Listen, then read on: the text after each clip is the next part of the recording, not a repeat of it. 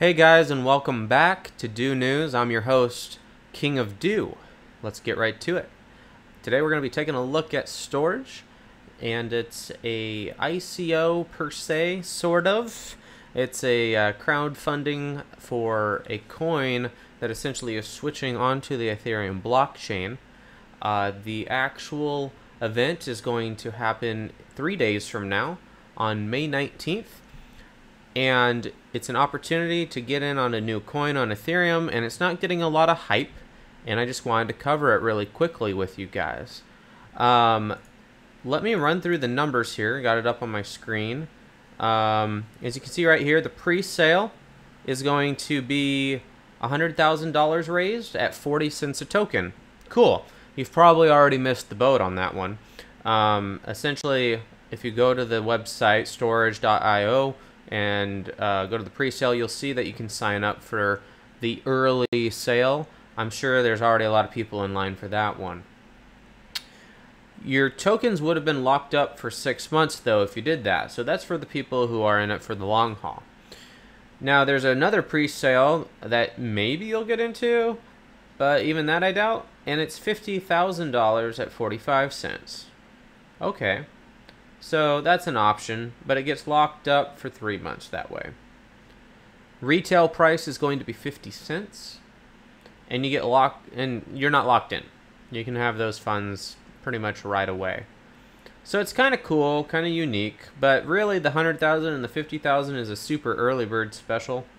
It's something that is probably sailed and not something that is of consideration for you. So. But if you want to try, feel free to sign up.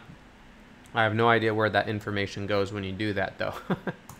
Just being honest. Now, here's what I actually want to look at.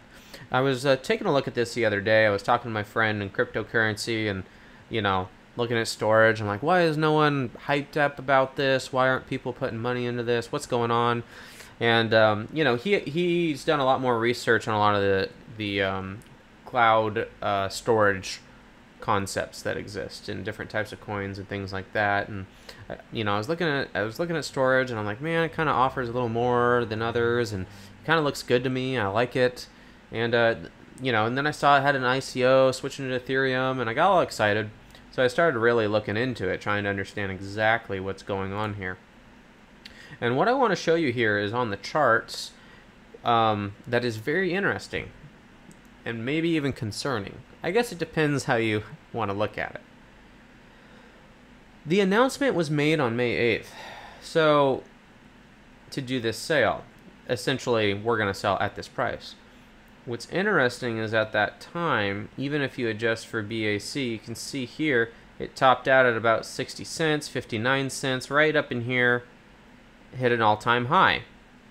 So it literally hit an all-time high. Okay. And then they're like, hey, we're going to sell it for like 10 cents less at retail, and then like, you know, maybe less for some other people. Okay. The market reacted. Look at this sharp, very sharp downward spiral to almost the lowest it had been in about a month. Now, what's interesting is it's continued to bounce around here. And I think that this is an indicator of the markets right now, guys. This is fascinating. A lot of us are making a lot of money right now because of the money moving into the markets. A lot of it is very dumb money. I think proof of that is the fact that right here you can see people were actually purchasing at times higher than 50 cents. Recently, as recent as today, 54 cents. So people are paying more than what you can pick it up for in just a couple days. You know, if I had an exchange where I could be shorting this every time it got above 50 cents, I'd do it. There's free money here. I just don't even get it. I would be buying at 46 cents. It looks like it keeps on hitting 46 over and over again. I'd set a buy order in the 46 range and just sit back, wait for it to fill, and then I'd set my sell at 50 cents, and I'd do it over and over and over again. kind of weird. You know, I kind of get a bad vibe about the fact that they did it this way. Like, it's like, you guys were going up in value. You hit an all-time high. Maybe it was already planned. I'll give them that. But, like, it just kind of seems weird to me. So, anyhow, money-making opportunity, guys. I don't quite understand what's going on. But what I do know is there is stupid money here. Why would you pay 52 cents right now? In 3 days, you can get it for 50, right? If it were strictly my professional opinion, it should be right at 49 to 48 cents bouncing back and forth. But I don't know what, I can't even explain it, and maybe one of you guys can, but I think it's very interesting that it's spiking like that. People just don't know what they're putting their money into anymore. They just have a lot of money and they just want to get their skin in the game, or maybe they're just throwing it at everything, right? You know, this spike right here looks like some kind of like super rich dude just came in and was like, you know, I'm just going to buy all the, you know, the top, you know, 30 coins and, you know, drop a few $100K into each or something like that. I don't know. But that's essentially what's happening. So with that being said, there's a money-making opportunity. There's stupid money coming into the market. We just hit 58 billion. We're probably going to cross 59 very shortly and get into the 60s here. So the money is just pouring into the market. You have your money anywhere. You probably made money today, which is awesome. But STORJ is a good opportunity for the next 2.5 days to keep potentially flipping within that range that I mentioned. So keep an eye out for that. Now, going back to the actual pre-sale, I will say this. I think the one thing that gives me a little bit of confidence in this coin is that they are on the Azure platform, like they're going to be working with Microsoft directly. I know that they're doing a lot of their focus over in China more than over here, and so for us that aren't over there, it's difficult for us to see and feel potentially what that would look like, and it's kind of out of sight, out of mind, right?